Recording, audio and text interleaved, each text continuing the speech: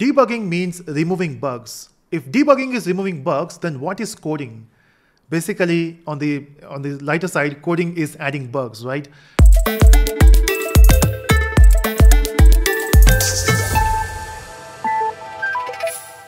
Welcome back, aliens. My name is Davin Reddy, and in this video, we'll talk about less lines of code or more lines of code, or maybe we can say short code versus long code. Now, this is actually a debate happening recently. In fact, when I was talking to my friends and then when I take sessions as well, we have this general question, right? Should I make a code shorter or should I keep it as it is, or should I make it a long form? So there was a rumor that top company CEO were firing people or judging people based on the number of lines of code they have written. It's almost something like judging a plane by the weight, right? In fact, I have read that somewhere. So basically, you can't judge someone just by the number of lines of code they have written, right? See, the same feature can be implemented in a shorter way, or the same feature can be implemented in multiple lines of code.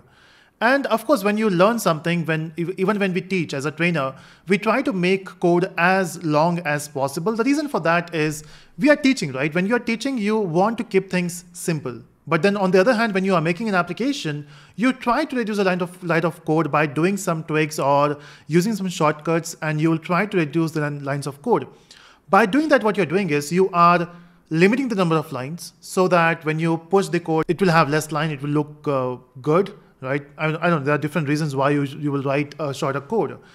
Now, I want to take this debate in multiple scenarios. In fact, there are three things we have to observe. The first thing is readability. The second one is maintainability. And the third one is security. So let's talk about these three things. Now, let's talk about readability. See, when you write an application or when you write a code, of course, you will be having multiple pages, right? Multiple files and multiple lines of code. Now, if that code works, we feel happy that the code is working, you're getting the output, of course you will test it and everything is good. The problem starts there. It's working for you and you can read the code now, but after 1 week, even you will not understand what you have written. Forgot about others. In fact, in your team, you will be having 10 members, 20 members. They have to understand what you have written. And the same code will be read by multiple people, right? So let's say the project is completed. After some time, you want to maintain it. After some time, you want to update some features. Of course, they will read your code, right?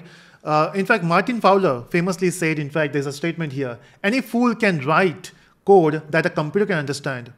A good programmer writes code that humans can understand. So you have to make sure that you write a code which is readable.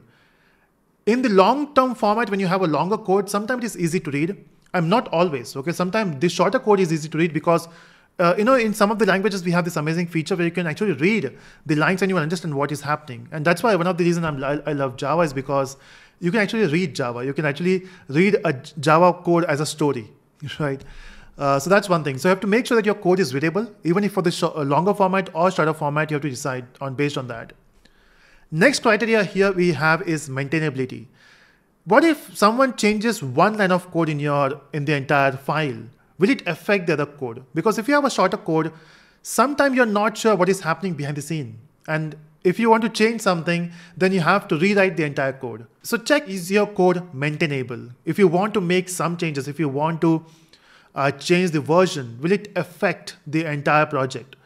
So those things are also important for the longer code or for the shorter code. Example, so when I compare a longer and shorter code here, just example, let's say we have if, this method which has if. Of course, we can reduce the if line with the help of the ternary operator.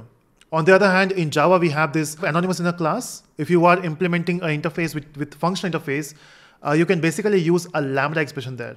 So you can choose which one looks better and which one is more maintainable. So those are the questions you have to add. Now, one last point which I want to add here, which is very important, which is regarding security. I mean, of course, in security as well, the most important thing is bugs, right? So let's say when you talk about a bug, what does debugging means? Debugging means removing bugs. If debugging is removing bugs, then what is coding? Basically, on the lighter side, coding is adding bugs, right? So that means if you write more lines of code, there's a higher chance that you are actually introducing bugs. So if you write a small code, there's a chance that you are writing less codes. In fact, I also prefer to use frameworks, right?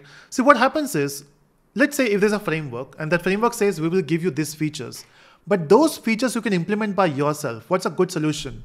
Should I implement the code by ourselves, or should I use the framework libraries?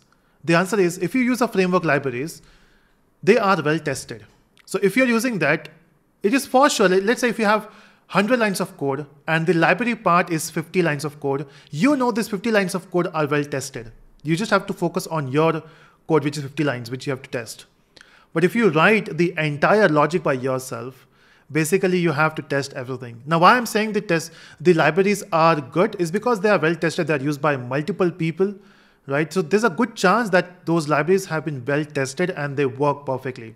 I'm not saying all library works. We have seen recent attacks on different softwares based on the libraries, but most of the time they are good. So in terms of security as well, in that way, I prefer to write short codes. So in terms of readability, long code. In terms of maintainability, again, that's where you have to decide between long and short.